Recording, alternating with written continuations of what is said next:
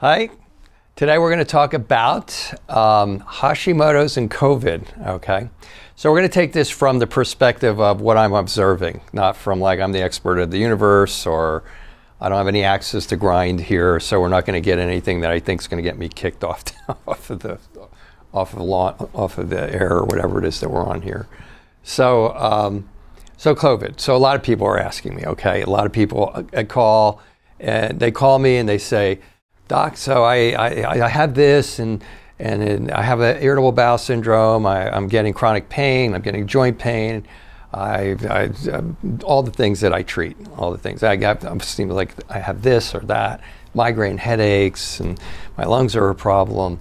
And then I'll go through my normal consultation. And what I started to have happen, not that 2 years ago, was. Oh, and before we're done, I have one more. I just have one more question. I just got COVID. Could that have anything to do with it? So I think the answer is yes. I don't think that's controversial at this time. I'm reading about long COVID all over the place, and so I think that my perspective is going to be more of maybe a kind of a forecast of what I think you're going to hear. So what I'm seeing is this. I've seen tons of people who got COVID and have developed chronic pain, chronic fatigue, chronic gut problems, chronic anxiety, and in the beginning, the thought process that I was going through is, wow, these people sound just like my regular patients who come in with autoimmune problems and chronic anxiety and depression and chronic gut problems and irritable bowel syndrome. And I thought it's kind of interesting. I mean, and then I started seeing the articles on the health sites, and I have an app where I can access a bunch of health sites that I can kind of go through every day from different newspapers and different journals, and I do so. And I started this look at the histories, and they're going, oh my God, this long COVID, it's going to be, is there such a thing? And that whole thing, that was a couple of years ago. Again, I thought, man, that looks just like my patients. This sounds like just like my patients. Well, a couple of years later, now people are actually saying, this long COVID is here. It is long COVID. It's real. It's here to stay. And it's interesting, typical of the medical industry or the medical research industry. They're taking every single symptom and they're trying to find one thing that is causing that symptom. But here's what I think is going on based on what I'm seeing. Okay, so what I've seen, this is after bringing in patients, evaluating them, testing them, and then treating them. Okay, and I've had enough time to do maybe 50 patients, which is a lot in my practice, as a percentage of people who came in with, well, I had this happen, this happened, this happened, and it happened right after I got COVID. So here's what I've seen. I think what we're going to see is the vast majority of these folks have developed autoimmune problems.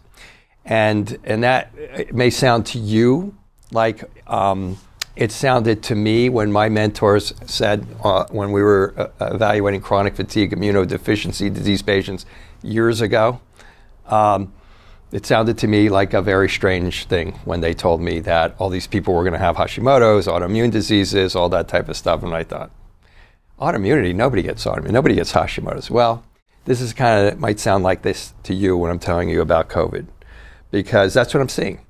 Now, I don't know if it's just my patient population. Okay, fair enough. I don't know if it's just my patient population that seeks me out,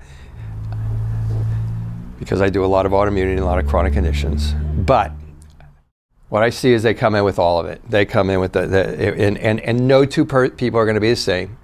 Who's got the heart problems? Who got the myocarditis? Who's got the anxiety? Who has the irritable bowel syndrome? But what I'm seeing an awful lot is once you start to investigate this person's history later, you'll find out that they have a history of autoimmune conditions in their family. Since Hashimoto's is now considered the most common autoimmune condition in the world, And I've read articles in research magazines and journals that say it is now more prevalent than all of the other autoimmune conditions together. And since about 75% of my chronic pain patients have tested positive for Hashimoto's, I see a lot of Hashimoto's being set off. I see a lot of people who had MS and they were in remission, and now they're not in remission. People who had rheumatoid arthritis, they were in remission, they weren't in remission. So what I'm seeing is as I take their history, I go back beyond when this happened and ask, what was your health history like beforehand? Maybe they had a thyroid problem that was diagnosed with hypothyroid, but now they've blown up and they have a classic autoimmune thyroid disease, and it's affecting their gut, it's affecting their cerebellum, which can cause dizziness, vertigo, balance. Now they got gut problems, now they're developing food sensitivities. It seems to be the same pattern that we saw had occurred back when we were studying chronic fatigue immunodeficiency disease / fibromyalgia. For me, 15 years ago, for some of my colleagues, even longer than that.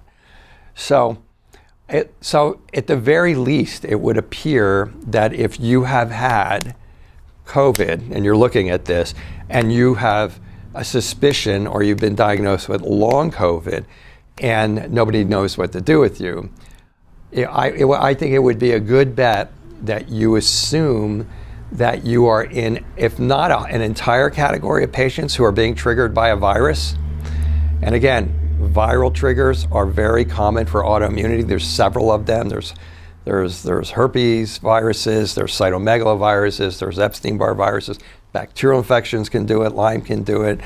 There's just, so these infections are already commonly known to set off immune responses and cause autoimmune problems in people who are genetically predisposed to it. So I would say, being a viral infection, seeing what I'm seeing their blood panels look autoimmune, their histories look autoimmune, everything looks autoimmune in the vast majority of these patients. Maybe not all of them, the vast majority that walk in here.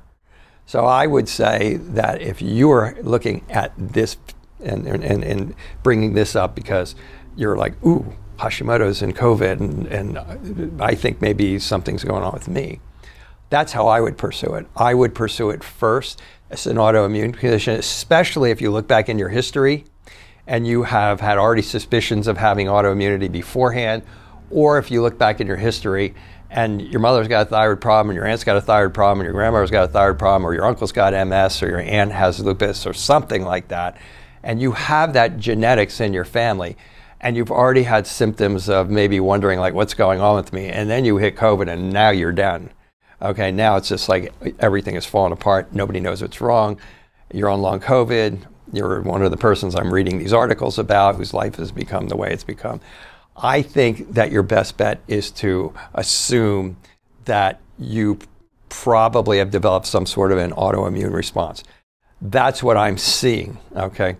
I've seen other people come in here who's, well, that's autoimmunity. I was just going to say who have developed diabetes from COVID, but that's diabetes type 1. I have seen other people who just seem to have blown up and gotten irritable bowel syndrome and maybe diabetes type 2, and yet we tested them and they didn't have antibodies for autoimmunity. And that doesn't necessarily mean they don't have autoimmunity, okay? But we did treat them for what they had and treated them as though they were autoimmune, and seemed to be a good thing to do. So that's what I'm seeing. That's it's a question I get like, oh my God, every week, and I think this is real data. Again, a lot of people out there are going to go, well, you're a chiropractor or you're not in the research field. Well, I have friends in the research field. I mean, at Harvard, at Loma Linda University, at Bastyr University, at National College of Health Sciences, and more. Okay, but it's not that. It's that when you're a clinician, when you're in the field, you see things long before people in the research field even think about looking into it. Because you have to see it first for it to get out there, for people to go, man, maybe we should do some research on that. So I think it's legitimate to be discussing this with you, and it may not be a surprise for some of you. Some of you might say, I looked in this journal the other day, or I saw this in the LA Times, or I saw this in the Washington Post, or I saw this in the Wall Street Journal's health sections or something like that, and it sounds just like what you're talking about. And yes, this is getting out there a little quicker for obvious reasons. This is a front of the mind issue with millions of people getting it, and so it's come to the forefront much quicker than most things do. For the medical profession to funnel billions of dollars in there to study in research. So that, to what I know to date, would be what I think you need to know as a potential investigator or a potential patient relative to COVID and Hashimoto's.